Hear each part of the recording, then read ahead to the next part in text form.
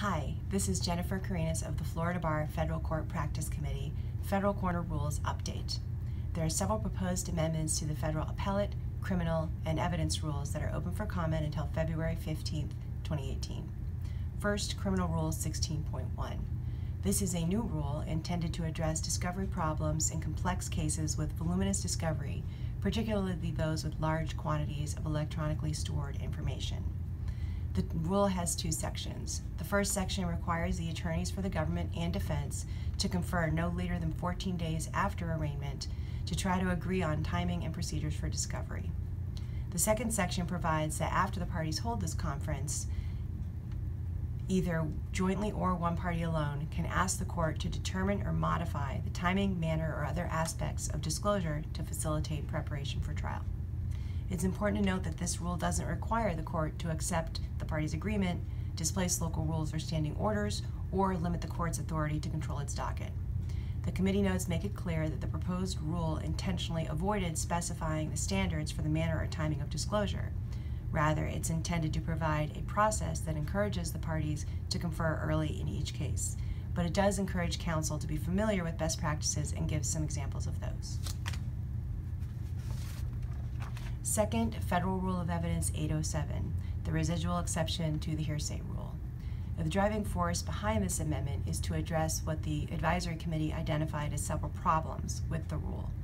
First, the requirement that the court find equivalent circumstantial guarantees of trustworthiness has proved difficult to apply because there's no uniform standard of trustworthiness.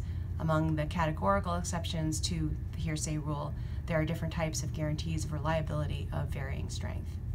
Given this difficulty, the committee determined that a better approach is to require the judge to find the hearsay offered under 807 is supported by, quote, sufficient guarantees of trustworthiness. The amendment allows the court to consider the totality of circumstances under which the statement was made and any corroborating evidence for the statement. Apparently, there has been disagreement among courts about whether a court is required under the residual exception to consider corroborating evidence. The amendment tries to impose a uniform approach and recognizes that the existence or absence of corroboration is relevant to whether a statement is accurate but not dispositive. The committee cautions that this change to trustworthiness clause doesn't mean the parties can bypass the admissibility of hearsay under 803 or 804 and proceed directly to the residual exception. In fact, the rule now explicitly requires the proponent to show the proffered hearsay is not specifically covered by a hearsay exception in 803 or 804. 807 remains an exception to be invoked only when necessary. The committee retained the requirement that the proponent show the hearsay statement is more probative than any other evidence the proponent can obtain. But the requirements that the residual evidence hearsay must be evidence of a material fact, admission will best serve the purposes of the rules and the interests of justice, was deleted because it was considered superfluous. It's already covered in other rules. The notice changes. There are three changes. It requires the proponent to disclose the, quote, substance of the statement and replaces the requirement to disclose the particulars of a hearsay statement because it wasn't clear that that required the proponent to disclose the substance. It eliminates the requirement to disclose the declarant's address, but you still have to disclose the declarant's name. The rule now requires pretrial notice to be in writing, satisfied by electronic form, and it's intended to reduce the disputes about whether notice was actually provided. Finally, the notice provision now includes a good cause exception. It recognizes that many courts have already implied a good cause exception to the notice requirement. The committee believes it's necessary in limited circumstances, such as the cases where a proponent is not aware of the existence of the statement until trial begins, or a witness without warning becomes unavailable during trial. In these cases, written notice is not required and notice is provided at trial. There are also some changes to the appellate rules. Most involve changing the requirement to mail various filings and replaces it with the word send to make electronic filing and service possible.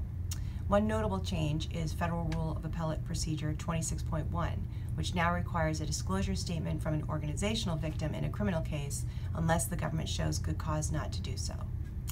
If you're interested in submitting comments to any of these rule changes, visit www.uscourts.gov/rules-policies and look for the link Proposed Amendments Published for Public Comment. The full link is available on the Federal Corner website, as are links to all of the rules I'm discussing. Remember that the comment period ends February 15th of this year.